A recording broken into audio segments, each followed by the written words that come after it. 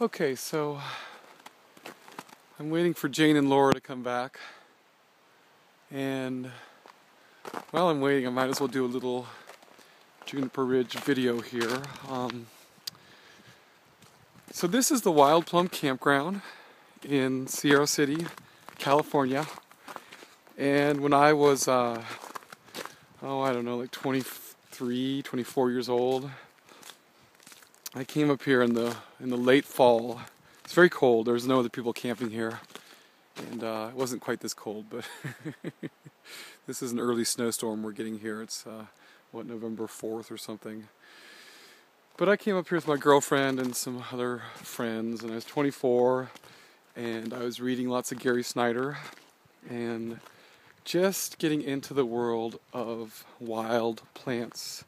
I'd backpacked a lot as a kid and camped and done all that stuff, but I never, ever paid attention to the plants. Look at that. We've got white fir there. Beautiful white fir with snow on it. And I had my little Pacific Tree Finder book with me, which is a classic. And if you live on the West Coast and you don't have that and you're interested in plants, you are a fool, because it's the best little book for learning about wonderful trees like these. Do you know how I know that this is a white fir and not a Douglas fir or a California red fir?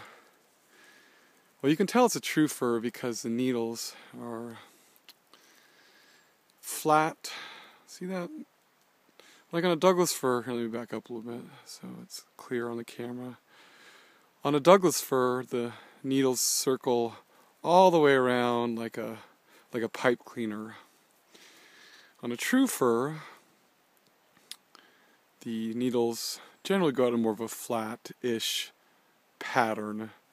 And when I say true fir, I mean that true firs are all in like the same clan, the same genus. Douglas fir is often its own special little thing called Pseudotsuga, and there are only two members of that whole clan in the whole world: Douglas fir and big cone Douglas fir in Southern California. And they're not firs. They don't belong to this group of trees in terms of evolution. Douglas firs have small cones that fall off. These trees have cones that stay on them. Can we see any cones? Well, no, we can't see anything with this camera, but anyways, if it had cones, it'd be sitting up here like a big baseball on top of the tree and facing up. And they keep their cones. Like, the cones don't fall off. The seeds fall off, but the cones themselves stay on. So anyways, back to my boring story. I had my little Pacific Tree Finder with me, and we came up here and I identified my first plant ever, which was incense cedar. Where's incense cedar? Let's see here. Where's incense cedar? Little Juniper Ridge history here for the two people that care, which is me and I guess me. So here's incense cedar.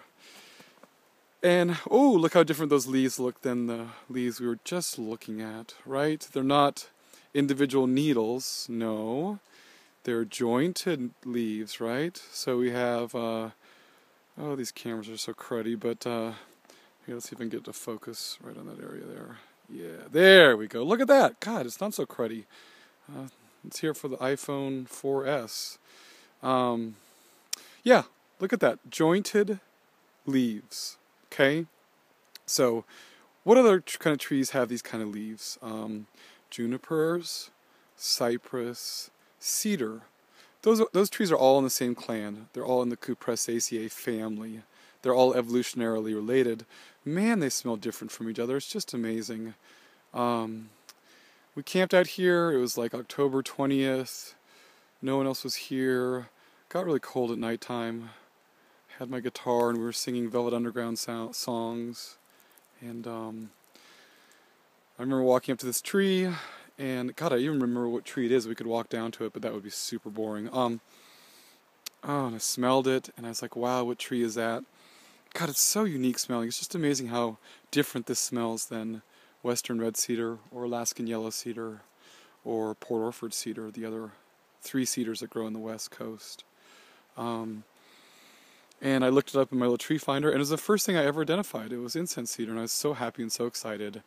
And then later, when I started Juniper Ridge, and I was selling at the Berkeley Farmers Market, I came up to this very campground. Shh, don't tell the park rangers I did this, but I came up to this very campground here, and harvested here. That's a no-no, because you're not supposed to do that. But I think there's like a statute of limitations on stuff like that, and that was at least, what was that, like 13 years ago or 12 years ago or something.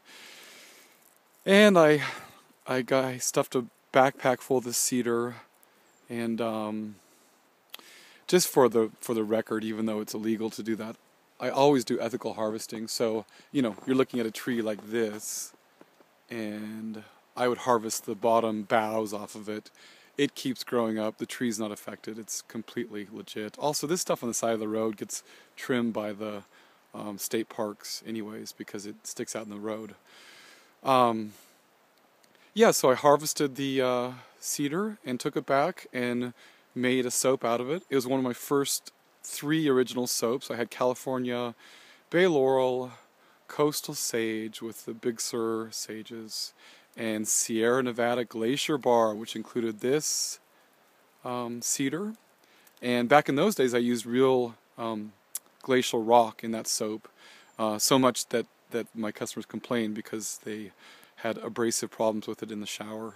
they were like, you gotta calm down with that rocky stuff, because it's really out of control.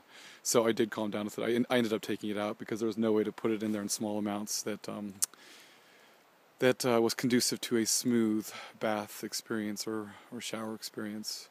And that was that. That was my, that was the origins of Juniper Ridge, and it was all here at the Wild Plum campground.